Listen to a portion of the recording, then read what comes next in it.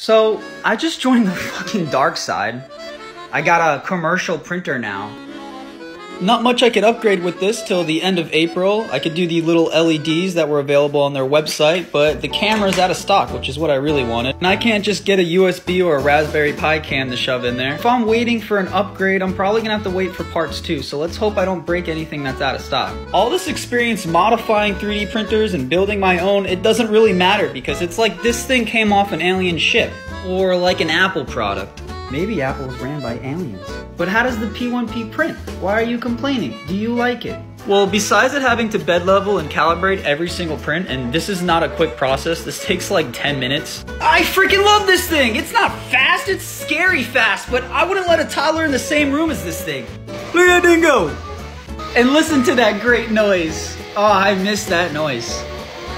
It was getting a little too quiet in here with all these silent printers. Now, despite it being very loud and scary, I do think it is a very great plug-and-play prototyping printer.